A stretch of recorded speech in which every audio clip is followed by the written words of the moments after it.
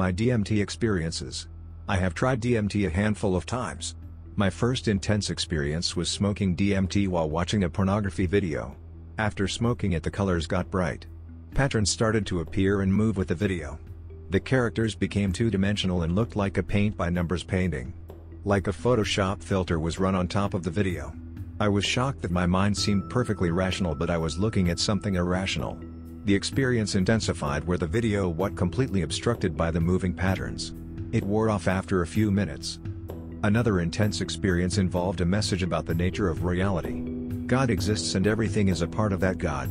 Because of that we do not die. The mechanical body is left behind, but something else that is us continues. I could see that everything is perfect all the time. We are completely taken care of. Nothing we can do or think of would disgust or break God. Even if we destroyed the entire universe, God's love would continue to permeate everywhere. This realization made me sob with joy and thankfulness. The following experience occurred on August 8, 2015. I put on a pornography video and inhaled some nitrous oxide. Later I took a deep breath of DMT. I held it in and started to count to 20. The colors on the video started to become more red. After a few more seconds I started to see patterns.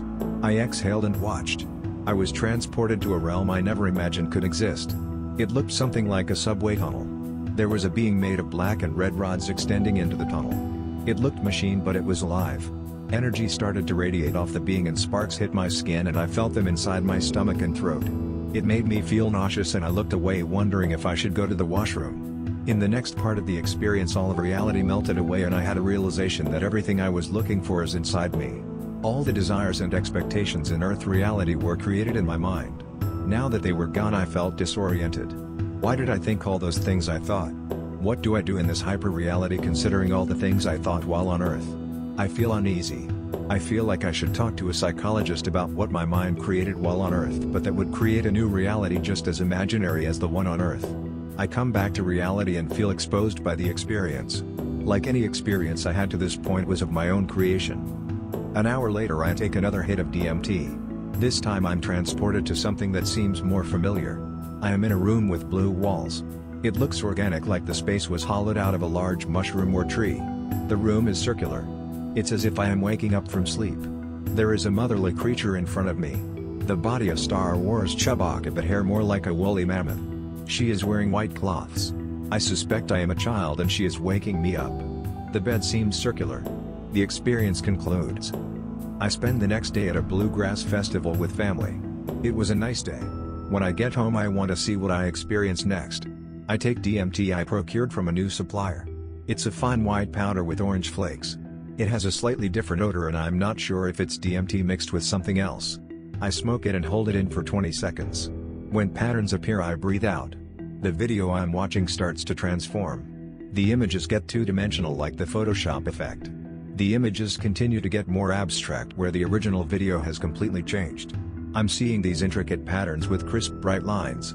The patterns extend off the computer monitor. I close my eyes and see purple lines and dots slowly moving. I feel sparks hitting the back of my throat. I feel uncomfortable.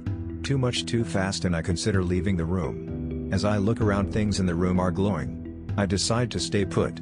I look at the screen and there is a wall space with beings moving and living. Words and language cannot communicate the details. I feel like jazz music comes from this realm. Like what people in the 1950s were trying to create. There is a brown creature that looks like Diglett and could be from the Snake game where the snake grows when you eat stuff. The reality is completely inviting. I can stay there forever and be completely content. There is no burden where you have to work. There is a flash of fear that I may have died or that if I pay too much attention I will stay there. Imagine a wave washing over you and you are swept into the reality. The reality is more precise than what you can imagine. You are not seeing things with your eyes, so you do not have a limitation on the detail. I wonder how this reality can exist so close but is never seen. This reality is not in a rush.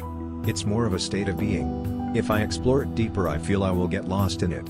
I wait and like clockwork I am returned to my normal reality.